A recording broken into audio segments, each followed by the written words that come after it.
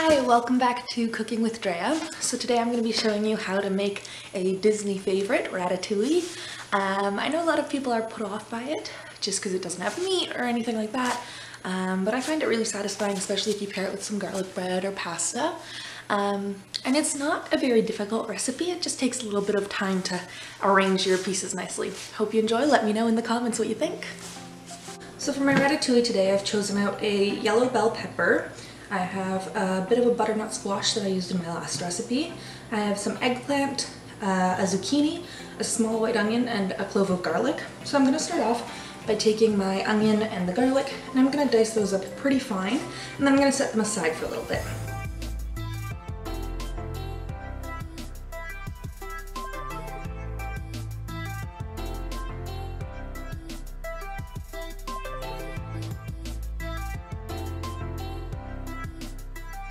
So now that we've chopped our onion and garlic, I'm going to start off by peeling my squash. Like I said, it's just a butternut squash. And then I'm going to slice everything really thin so that I can make a nice design with my ratatouille.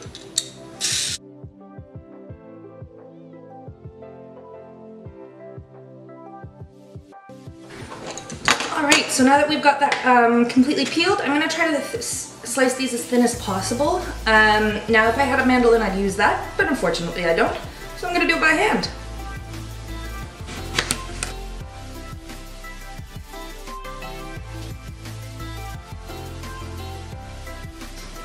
Alright, so now that I've got these all chopped, I'm going to put them aside on a plate and chop up the rest of my veggies, kind of similarly, and then we'll get to making it all together.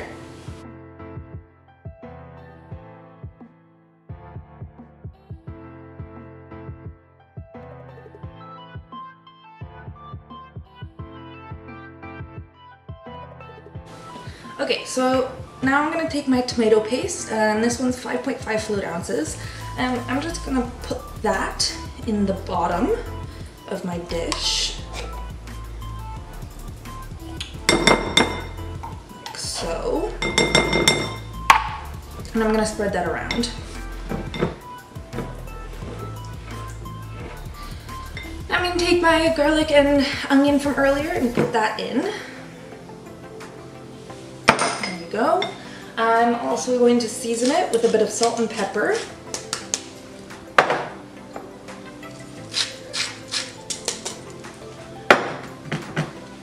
Taking about a tablespoon of olive oil. I'm going to mix that all together until it's, you know, pretty evenly distributed around the bottom of my dish. So here comes the time-consuming part of the task, and that's we're going to arrange all our slices alternating, starting from the outermost edge and going inwards like a spiral. And you want to overlap them slightly so you have a nice array of colors. Around this time is when I'm going to start preheating my oven to 375 degrees so that it's preheated by the time I'm finished.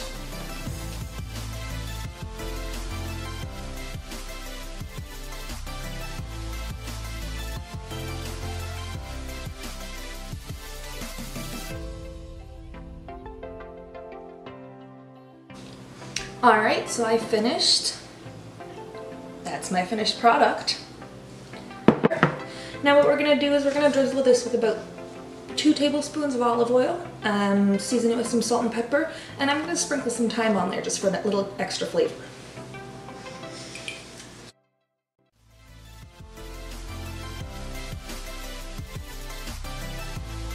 Alright, so this is ready to go into our oven that's preheated at 375 degrees for about 45 minutes or until everything's tender, and we'll get back to you about what it's like.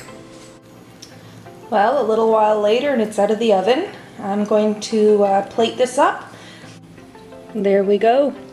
I've served mine with mascarpone cheese, but obviously that is up to you. I think Parmesan would be really nice as well.